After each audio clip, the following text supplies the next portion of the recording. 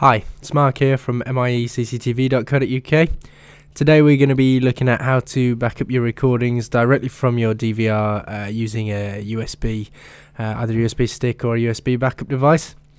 Firstly, what we need to ensure is that there's enough free space on the backup device to store your clips before you begin backing up. And secondly, we just want to make sure we insert it into one of the USB slots on the DVR.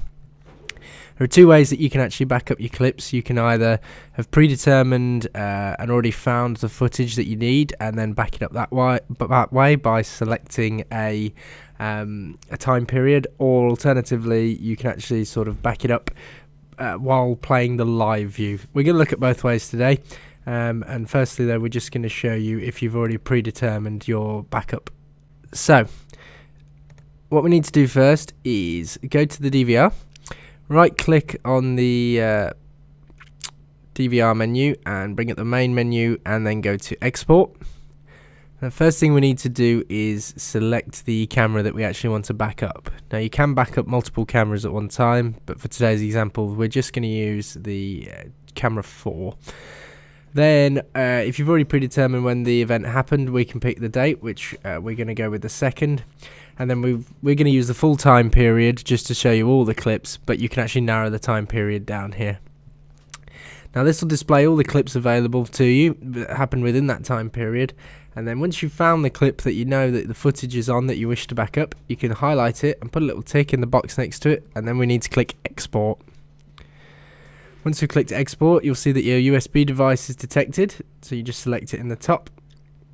Then you go down and you click on export. Now you'll get the option to do the video and the player or just the player. We're just going to pick video and player. Now depending on the size of the clip, this will take a varying amount of time. This is quite a large clip, so this bit has actually been sped up on the video.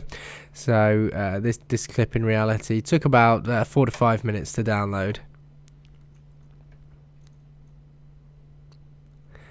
Once your clip's completely downloaded, it will just tell you that the export is finished.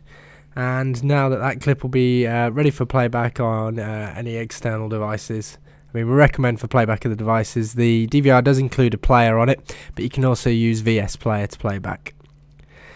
The second method of backing up that we're going to look at today is if you're doing it from the playback menu. So we've entered the playback menu and we've selected the camera we wish to play back from, and we're just going to select the date again. We're going to select the same date, and then we're going to skip to the time period that we wish to back up. So we can skip forward on the timeline.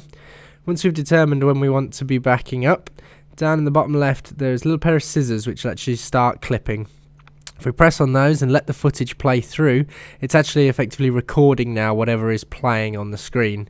So once you finish the footage, you can go to stop clipping, and then just next to it there's an option to save the clips. Once you've saved the clips, it will show you the file that we've just created. It will give you a start time and an end time. And once again, we can just go to export. Once we've gone to export, again you'll see the USB device. You click on the export option in the bottom right, and again it will rather tell you to do the video and the player or just the player. We'll do both, and you click OK. And again, because it's a much shorter clip, this one will go through quite quickly. Okay, you'll have export finished. Now once you've backed up a file this way, when you come to leave the playback wizard, it will probably give you a warning that there are clips ready to be saved. You've already saved them onto USB, so there's no need to keep them. That completes the video tutorial today. If you need any more information on this, you can visit our website. It's CCTV.co.uk. If you're interested in these DVRs, they're also available on there as well. They're the Alliance DVRs.